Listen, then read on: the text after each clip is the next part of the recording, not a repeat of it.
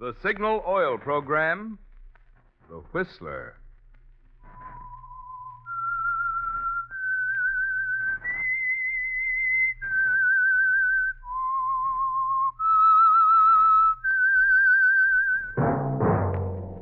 That whistle is your signal for the Signal Oil Program, The Whistler.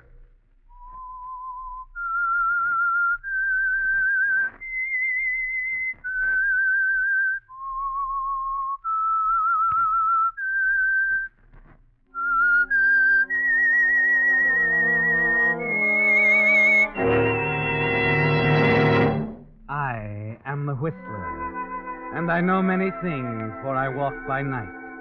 I know many strange tales, hidden in the hearts of men and women who have stepped into the shadows.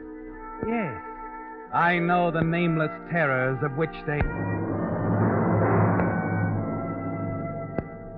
Yes, friends, it's time for the Signal Oil Program, The Whistler, rated by independent research the most popular West Coast program in radio history. And Signal gasoline is tops, too. Tops in quality. It takes extra quality, you know, to give you extra mileage. And Signal is the famous Go Farther gasoline. So look for the Signal circle sign in yellow and black that identifies friendly dealer-owned Signal service stations from Canada to Mexico. And now the Whistler's strange story. The Two Lives of Colby Fletcher.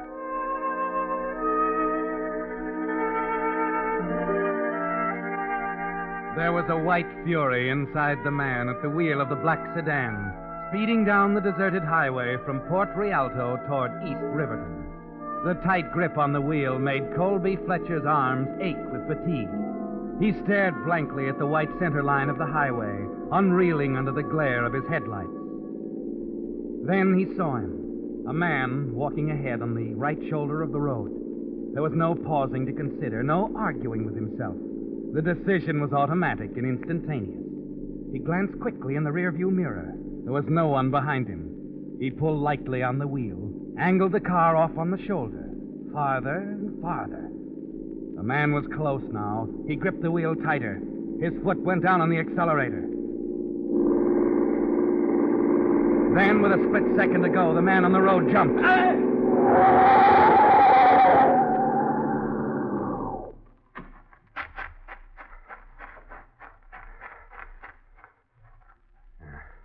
Only clipped him. He's just stunned.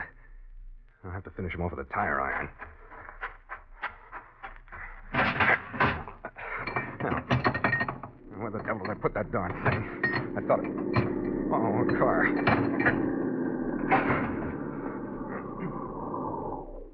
Something wrong, buddy? Yeah, glad you came by. What's the matter? Over this way, hit and run. Some guy right ahead of me in a yellow convertible. Didn't even slow down. Oh, is he hurt bad? I don't know. I was just looking at my first aid kit when you drove Sure. up. Oh. He's going to be all right. He couldn't have been hit hard. Yeah. Well, look, I can take care of him now. Why don't you go phone the highway patrol, see if they can run down that yellow convertible. It couldn't be far. Okay, you sure that Well, there's a hospital in Port Rialto. I'll have him there in 20 minutes. What happened? How do you feel, buddy? I don't know yet. He seemed to come right for me. Yeah, this fella saw him, a yellow convertible. Yeah, here, let me help you up. There you go. Oh, thanks. What's your name, mister? Morgan, Jim Morgan. I'm okay. Guess I'm pretty lucky. You sure are. Okay, pal, I'll phone the highway patrol. Sure thing. I'd still have a doc look me over if I were you. I guess I'm still in one piece. Well, that stupid jerk, he could have killed me. It was almost like he was trying to. Or he was probably drunk or something. Oh, say, I sure appreciate what you've done, mister. Oh, forget it. Where are you heading? Riverton. Well, you got a place to stay? No. Well, you need some rest right now. Look, why don't I take you with me? I have a laboratory in East Riverton. There's a spare cot in it. Often spend the night there myself. Well, I don't know. You sure? You won't be any trouble. Well, mister, I guess I'm in no position to choose. It's a deal.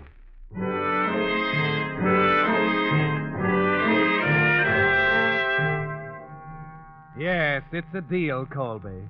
Not quite the kind you planned on when you deliberately tried to run down the man at the highway, but close enough.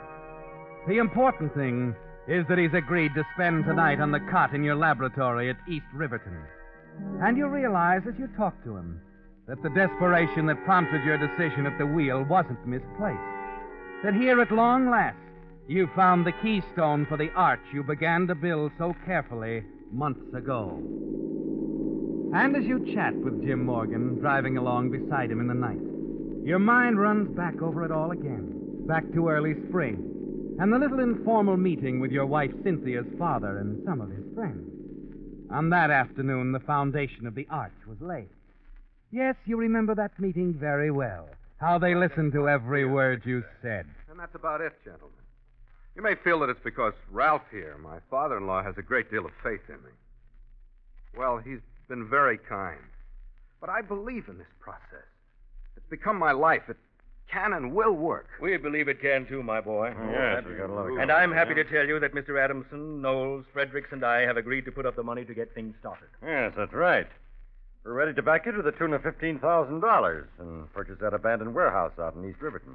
It'll make a fine laboratory. We're not businessmen, Colby, but if Ralph says you're okay, that's good enough. Yes. Well, this is certainly good news. There's a lot of work ahead of me. The whole process for manufacturing artificial silk is still in the experimental stage, but with a little lab where I can work all by myself... We know, son, and we're counting on you to come through for us. Colby... Yes, sir.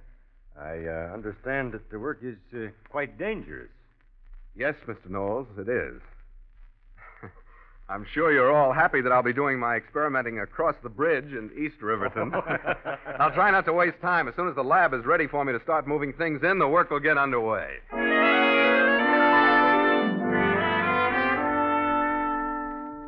You smiled reassuringly into their eager, gullible faces, anxious for the return your experiments will bring them.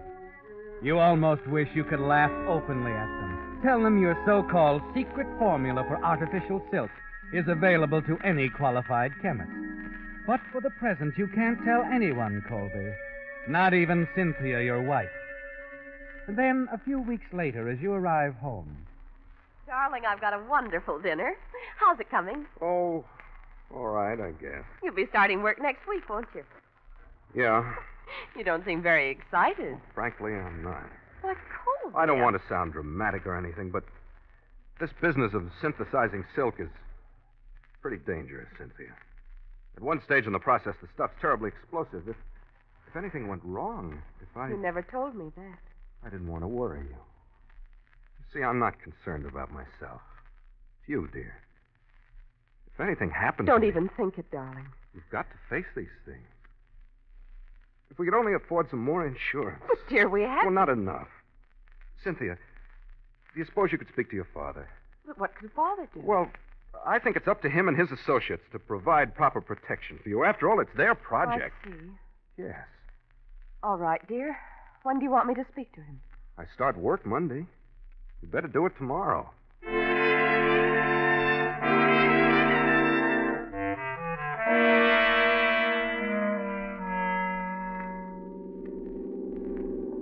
Well, all I can say, Colby, is that I'm impressed with the laboratory.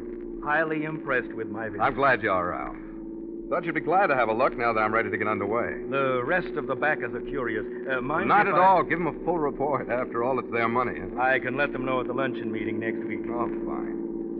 Oh, here's the toll gate. I got 2 bits handy. Huh? Yeah. Oh, thanks.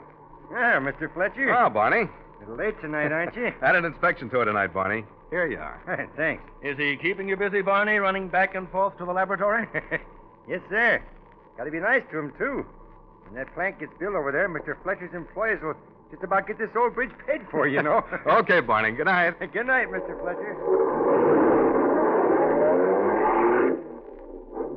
There's a man with vision. Yeah. You know, Ralph, I've decided that's what I need. Oh, what do you mean? In this kind of business, a man has to look ahead, recognize a few facts. Huh?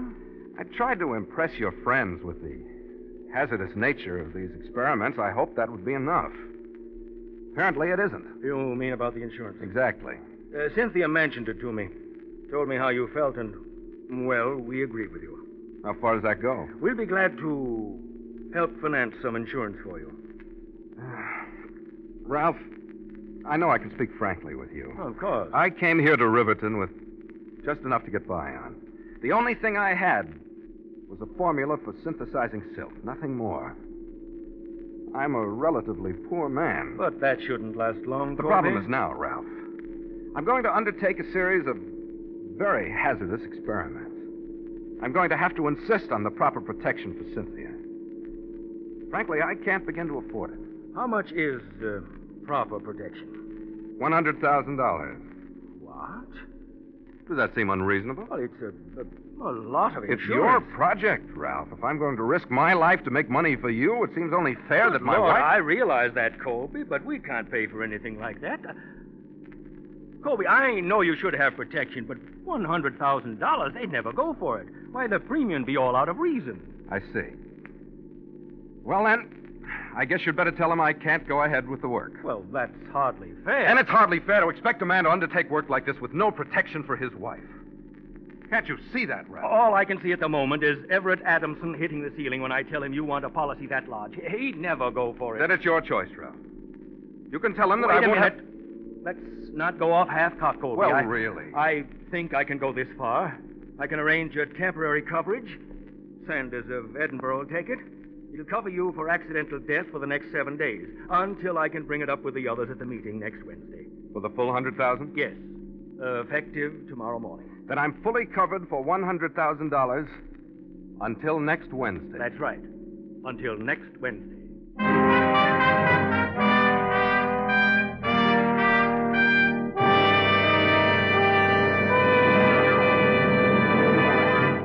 With the prologue of The Two Lives of Colby Fletcher, the Signal Oil Company is bringing you another strange story by The Whistler. But now I want to tell you a tale in which the villains were overage automobile tires, and the victims were those unfortunate drivers whose holiday trips last weekend were spoiled by tire trouble, or by the kind of accidents that faulty tires can cause. You know, most of those sad endings could have been happy endings if those drivers had stopped by their Signal service station and found out how little it would cost them to change to new Lee tires. For Lee prices are down. But here's the important point. Lee quality is up. With their patented double-life rayon cord construction, today's Lees are 25% better than pre-war. And remember, for 45 years, Lee of Conshohocken has made only the finest of first-line tires. So good, in fact, that 97% of the car owners using Lee tires say they will buy Lees again. What's more, your Signal dealer can now arrange easy credit terms on new Lee tires. So treat yourself to a pleasant surprise. Stop by your Signal service station and find out what a generous trade-in you can get for your dangerous, worn-out old tires when you change to new Lee tires. And now, back to the Whistler.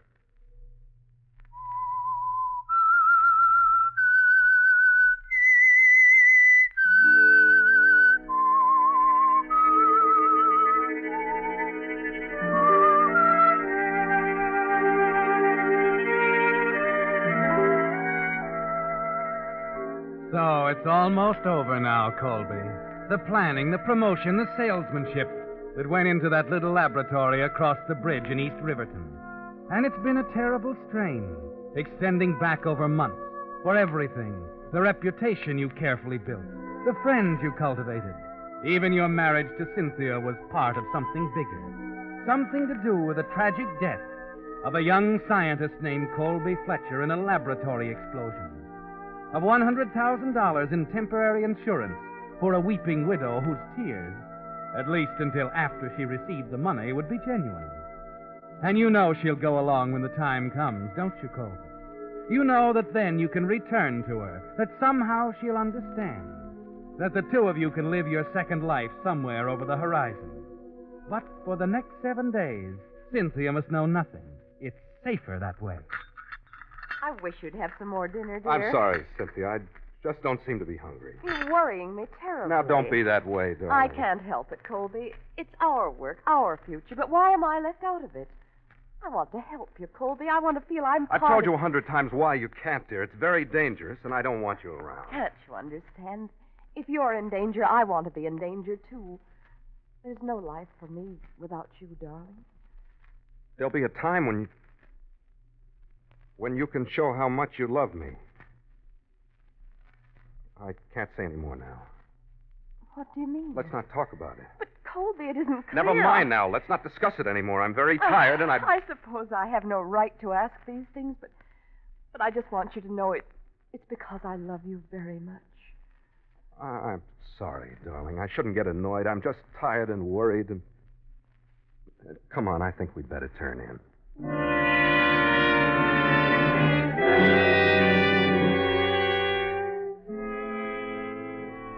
Yes, that's all you can tell her now, Colby. But you know Cynthia will stand by you when the time comes. And it's not far off now. You wish fervently that there was some way of postponing it, knowing that now you face the most important problem of all, that the arch is all but built, that the next step is to slide the keystone into place and make the structure sound and complete. Time means everything now, Colby. It has to happen fast. It's a little before noon the next day when you arrive at the little town of Port Rialto, 120 miles up the coast, and stop at the newspaper office. Yes, sir. Can I help you? Yes, I'd like to buy an ad in the classified section. I'll take care of it. Here, just write it out. Perhaps you can word it better. I want to hire someone, a man, unattached, not over 30, pleasant work, good salary. What kind of work? I'm afraid it's a little involved. I'd prefer to explain it to each applicant. All right. What about your address? I'll be conducting interviews here in town at the Rialto Hotel on Thursday and Friday. Rialto Hotel. Interviews Thursday and Friday. Yes. All right, fine. I'll just figure this up. And what's your name, sir? Maisley. Walter Maisley. All right. We'll have this ad in tomorrow and the next day, Mr. Maisley. I'm sure you'll get results.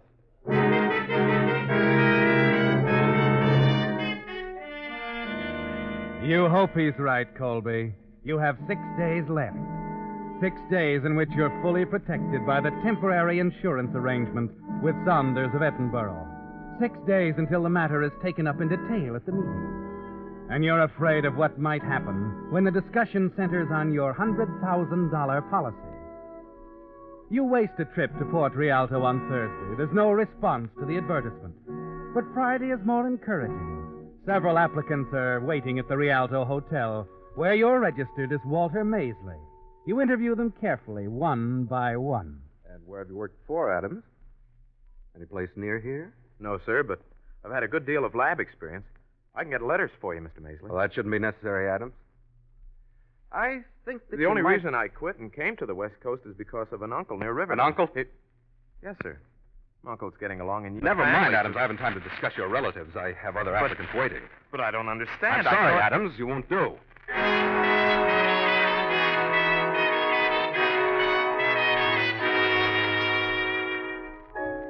4 days now, Colby. And to make matters even more trying, Cynthia's beginning to bear down. But, Colby, darling, how can you say you didn't leave your laboratory all day? Is there anything so amazing about that? Well, as a matter of fact, there is. I telephoned you today, twice. You...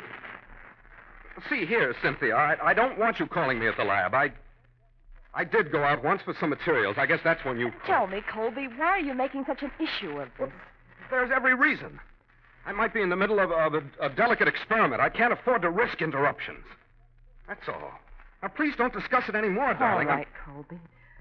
I won't call you anymore if it's that important.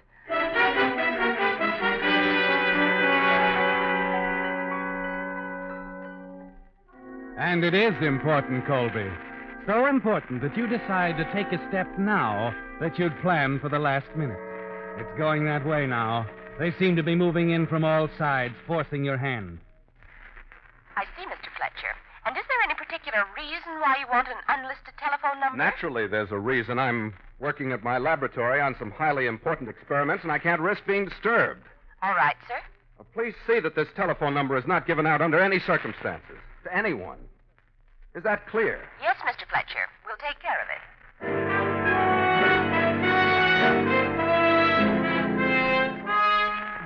When you make your last trip to Port Rialto, there's only 1 day left before your temporary insurance expires.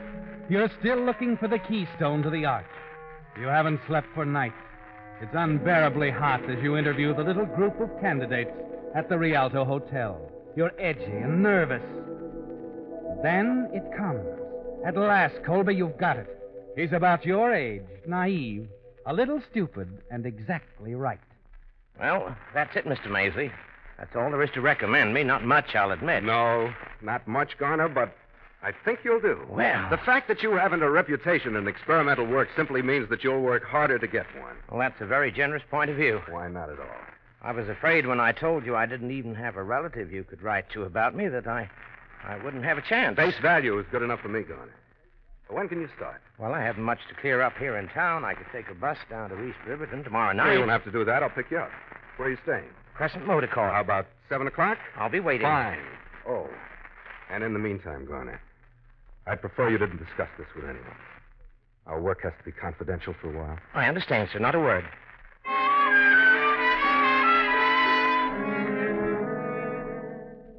Yes, Colby, you've made a good choice. A man who doesn't ask questions. A man without friends, no connections. A man who can take your place in the little laboratory at East Riverton, so that his remains will be taken for yours after the explosion. There's little left to arrange now. On the way back, you run over the final details in your mind. You remain at the laboratory late that night, working, but not on the synthetic silk formula as they all believe. No, Colby. The hours are spent in setting up the explosives, which you've kept so carefully hidden. You run the detonation wires to a spot behind your desk, where it will be a simple matter to tie them into the telephone. That's all, Colby. Until tomorrow night, when you bring your new assistant, Garner, onto the scene. Driving home across the toll bridge, you think about Cynthia and how she's going to react to it all. Somehow, you're not worried about her. She loves you, doesn't she, Colby? And you said just enough to her. Just enough. There'll be a time when you can show how much you love me. I can't say any more now. Yes, Colby. And Cynthia will show you. Prove that she loves you no matter what you do. Even when you borrow a life. The next night at exactly 7 o'clock, you keep your appointment in Port Rialto. Crescent Motor Court. There's the place.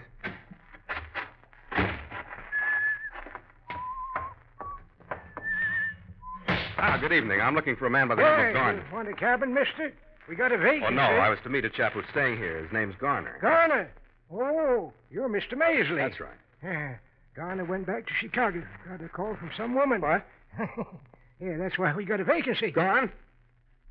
Of all the rotten luck. Oh, disappoint you, did he, Maisley? Spoil some plans or something? What?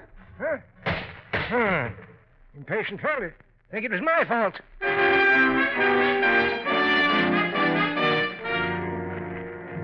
And that's what brought it on, wasn't it, Colby?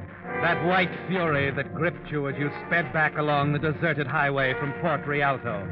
The fury that made your decision for you when you saw the man walking ahead on the right shoulder of the road. With no time left now, with defeat staring you in the face, you intended to kill him when you edged your car off the road.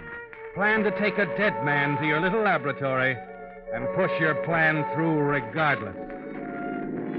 But the desperate move was the wise one, wasn't it, Colby?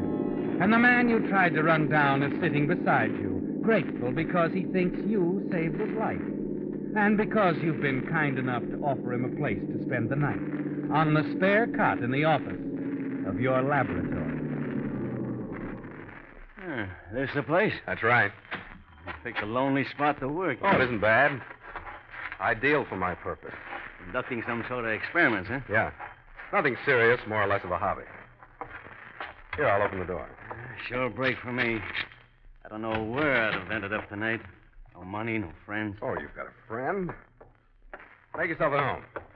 Hey. This is neat. I tried to make it comfortable. Cot's over there. You'll excuse me a minute. I'll just check the lab. See if everything's all right. Go right ahead. But I can tell you, everything's all right with me.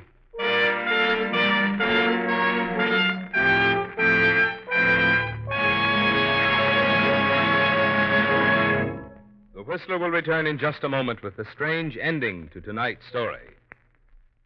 There's no mystery, however, to the story I'm about to tell you. The ever-increasing swing to signal.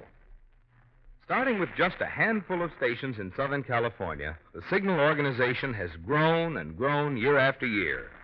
Until today, dealer-owned Signal stations serve 6 western states from Canada to Mexico.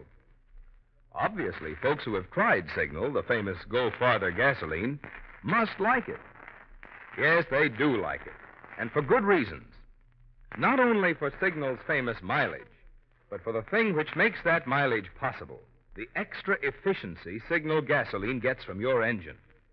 And remember, extra engine efficiency means extra performance for your car, extra driving pleasure for you. That's why Signal says, if it's the tops in quality you want, when you buy gasoline, there are just 2 things to keep in mind. 1, it takes extra quality to go farther. And 2, Signal is the famous Go Farther gasoline. And now back to the Whistler. So you've reached the most important point of all, Colby, and the months of planning and promotion behind the little laboratory at East Riverton are about to bring you the new life you've always longed for, the wealth and ease that will come with the insurance money Cynthia will receive when the laboratory and its only occupant are blown to bits. He's in the other room now, the man you picked up on the highway, and there's only one thing left to be done. Yes, Colby, you know every move by heart as you tie the detonation wires into the telephone, so that the first incoming call, the call you plan to make in a few minutes after you leave, will set off the hidden explosives. You give the last wire a final twist, drop the pliers in your pocket, and casually walk back into the other room. Well, she's all shipshape. I hope you'll be very... Wait a minute. What are you doing? Sorry, pal. I guess I would have been cozy here, but I'm not staying. Well, that gun, what are you doing? I said I'm sorry. You've been awful nice to me, but I gotta keep moving. Well, look, you don't need a gun. Take my car. I'm wanted, pal. Don't that mean anything to you? I'm wanted by the police. But don't you see? Skip it. I'm gonna have to put you to sleep. Tie you up. I don't like to do this, but... No, you don't. Sorry, buddy. Gotta look like a struggle. You're too nice a guy to get mixed up helping a bum like me.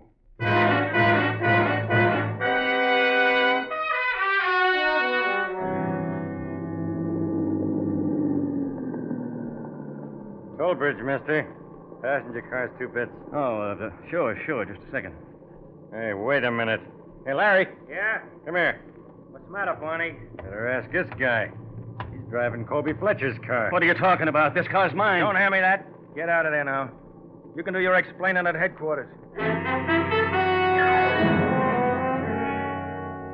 I don't give a hang whether the number's unlisted or not, operator. I'm sorry, sir. How many but- times do I have to tell you this is a police call? Put me through to Colby Fletcher at his laboratory. Very well, sir. One moment. And hurry it up. We got his car down here. I'll ring the laboratory now.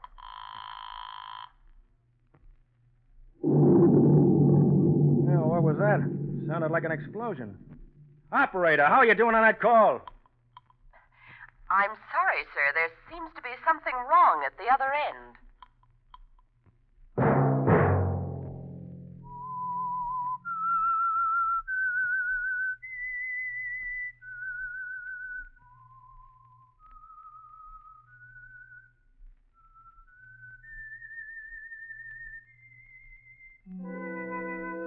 Let that whistle be your signal for the Signal Oil program, The Whistler, each Wednesday at this same time. Brought to you by the Signal Oil Company, marketers of Signal gasoline and motor oil and fine quality automotive accessories. Signal has asked me to remind you, to get the most driving pleasure, drive at sensible speeds, be courteous, and obey traffic regulations. It may save a life, possibly your own. Featured in tonight's story was Elliot Lewis. The Whistler was produced by George W. Allen with story by Joel Malone and Harold Swanton, music by Wilbur Hatch. Marvin Miller speaking. This is CBS, the Columbia Broadcasting System.